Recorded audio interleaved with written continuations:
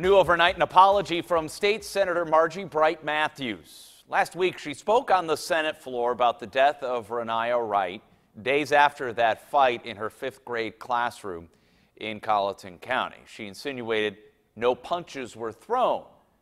Well, Bright Matthews posted on Facebook in part as to the specific facts related to the tragic incident regarding the fifth graders and ultimately the death of young Renaya Wright. It was never my intention to relate specifics on the incident. I was simply sharing that by all accounts, this was not a gang fight. It was an incident between two fifth grade girls. She goes on to say that she plans to introduce a bill for 14 students or less per teacher in the classroom. It would apply to kindergarten through sixth grades at schools that receive below average, failing, or average grades from the State Department of Education.